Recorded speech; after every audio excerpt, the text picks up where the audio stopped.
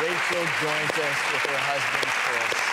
What a way to turn tragedy into triumph. You guys' story is so inspirational. Thank you. So tell us about that day you get the call that everything worked and that you're expecting. Yeah, I was so excited. I mean, I'm a very, I don't get excited until I know something's gonna happen. You know, I get scared to get excited. But, you know, once I, got the call, this took, and then, I heard the heartbeat. I mean, that's real. It's really in there. There's really a baby on the way, so.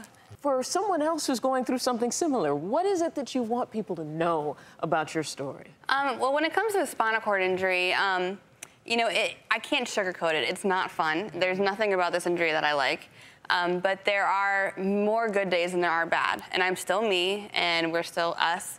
And so that's what I concentrate on. I don't concentrate on the fact that I have a spinal cord injury. So it's just about focusing on the good in your life. Focusing on the good. I love that. At what point did you guys start thinking about, wanting a baby and then surrogacy?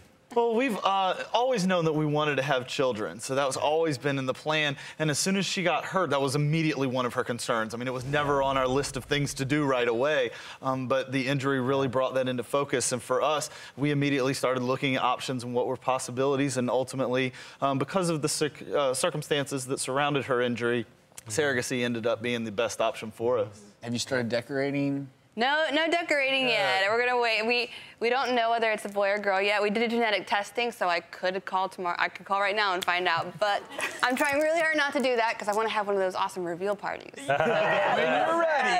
When you're ready to decide whether it's pink or blue, whatever color, Aiden and I would like to give you a $2,000 gift certificate. Thank you. Oh, thank you. Help with those expenses.